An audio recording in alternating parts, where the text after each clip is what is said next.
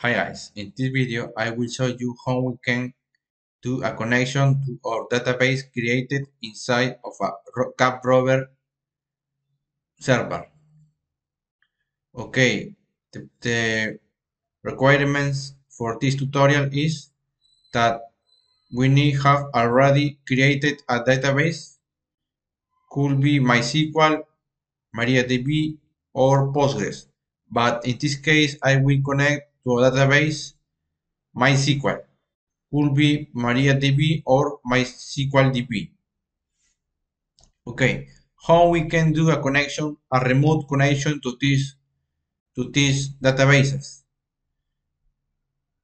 First, select your database. In this case, I will choose this database.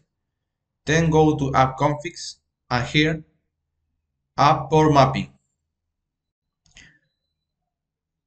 Port mapping will allow us to connect remotely. We need to, in server port, we need to specify one port to connect remotely. In this case, you can write any port, for example, this, In this case, I will say 222. What is your container port? In this case, because this is a MySQL database, the internal port is 3306. And with this port, we are going to do the connection remotely. We need to add that port mapping. Say and good day. Okay. Once we did this, we need to go to open our favorite client for MySQL databases. In this case, I will use Heidi SQL and I will do one connection. Press new. In host, you need to write your caprover server IP address. In my case, is this. This is the server IP address. Your root user for the MySQL database. In this case, the default user is root, and the password that you wrote before in your MySQL database. In this case, is this password, and change the port to your port. In this case, is 2222. Okay, and let's go open.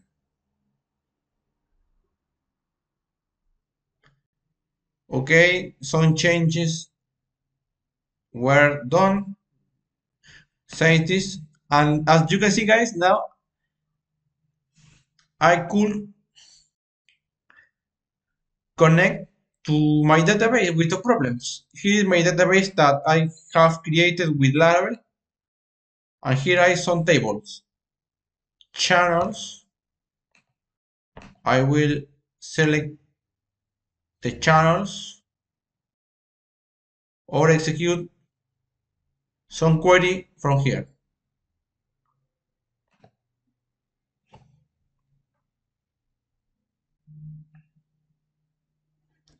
Okay, guys, as you can see, we did a connection remotely to our caprover database. These caprover databases are in containers. I will exit from here. Sorry, this got stuck because I left much time without do anything. That's why this console is got stuck. Sorry. Okay, I'm going to connect again.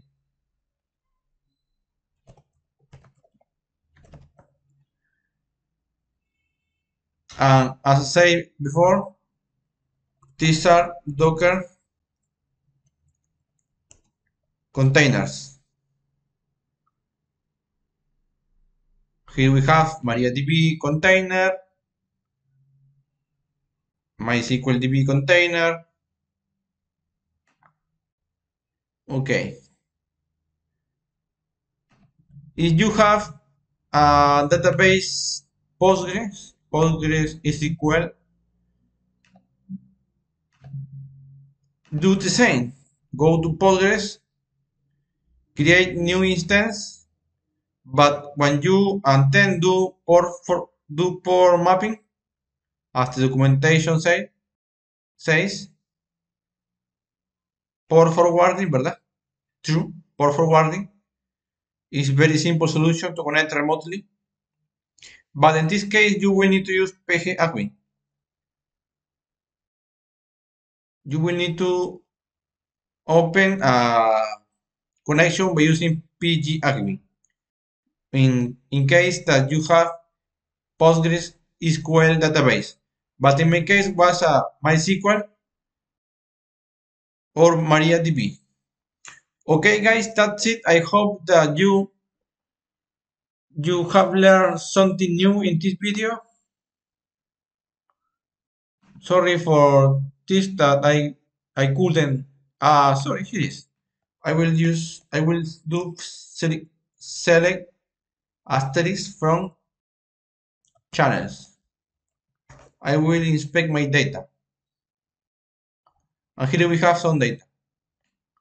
Okay guys, that's it.